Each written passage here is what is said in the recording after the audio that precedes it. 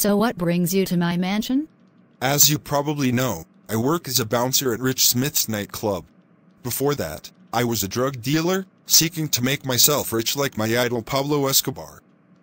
He was so powerful that even the Colombian government was afraid of him.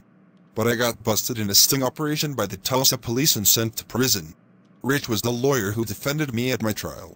I served time for 4 years, then when I was released, Rich offered me a job at a nightclub he had recently bought part ownership in, knowing I might not easily find work elsewhere. He wanted me to not deal drugs again. So why come to me now? I overheard you making an offer to share your wealth with Rich if he became your lover again. But he is too scared of Sandy now. I don't respect such cowardice. People who are unwilling to take advantage of opportunities to get ahead end up with nothing. I still want to be rich someday. I could be your new boyfriend, willing to do whatever dirty work you want me to do. Rich only pays me a minimal salary. I assume you can offer me much more. Indeed, I could certainly use someone like you. But I have one condition. Name it. For now, you continue working at Rich's nightclub and feed me information about his and Sandy's activities. Sooner or later I want to get rid of both of them. You help me do that, I will reward you.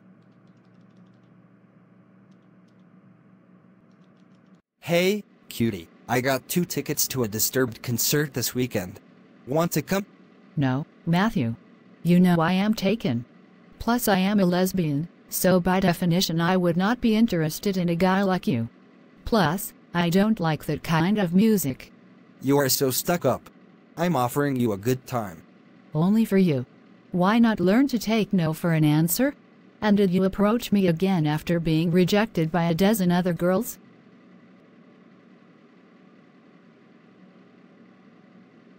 What's wrong? You look like you are going to vomit. It was Matthew Leonardo again. Every time some metal band comes to Tulsa, he tries to get a girl to come with him to a concert. That damned incel.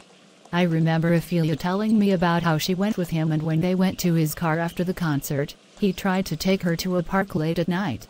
She refused to have sex with him and threatened to tell her father about him. Her father, being a police officer, scared him. My father is a lawyer and a nightclub owner. Not as intimidating, but he wouldn't tolerate Matthew repeatedly coming on to me, that's for sure. Speak of the devil. Maybe the 3 of us can form a new club at the school, Enemies of Matthew Leonardo. It would be huge.